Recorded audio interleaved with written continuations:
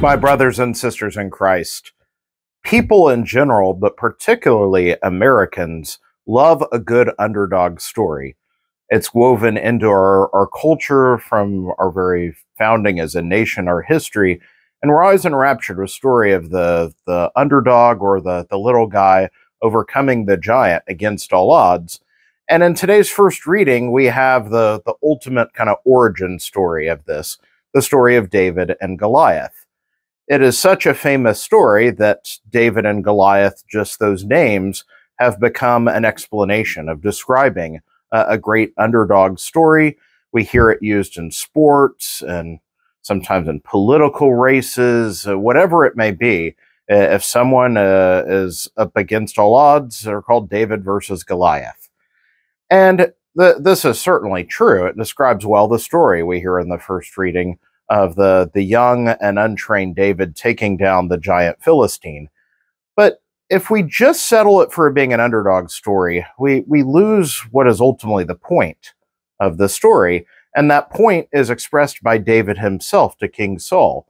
Saul is understandably not convinced about David's request to take on Goliath himself. Saul looks upon David and sees that he has no chance against the giant. But David ultimately is not thinking that he can win as a great underdog because he has a crafty plan or he's smarter, but he simply believes that the Lord is at his side. He sees that God has delivered the Philistine into the hands of his people. And so David goes knowing that on human terms he's outmatched, but he knows that it's ultimately not a human matter, that God is by his side and will carry out his will. And so in this, ultimately, we have not an underdog story, but we have a story of faith and perseverance. David believes that God has asked him to go forward to carry out his will, and that God will do so on his own strength, not on David's. And so David, in persevering in his trust in God's will, becomes the vessel by which God delivers a mighty blow to the Philistines, delivers his people Israel.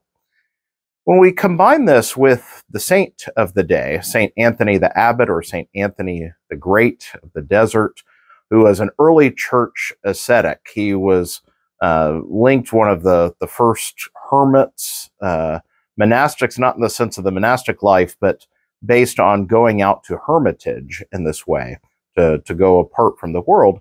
St. Anthony in Egypt, out in the desert, was someone that people sought out for his great wisdom. He was known for his holiness, and they found that his wisdom was not contained in words, precise arguments, great prose or preaching, but purely the witness of a devout life.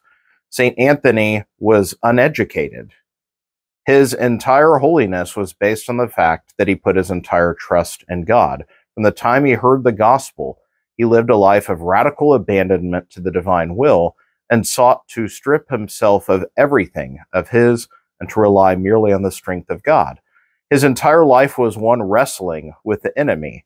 The devil sought to tempt him through every particular vice to overcome this, and it was only through perseverance, by putting himself daily into the hands of God, that he became this great champion, this sought-out monk in the wilderness, renowned for his holiness.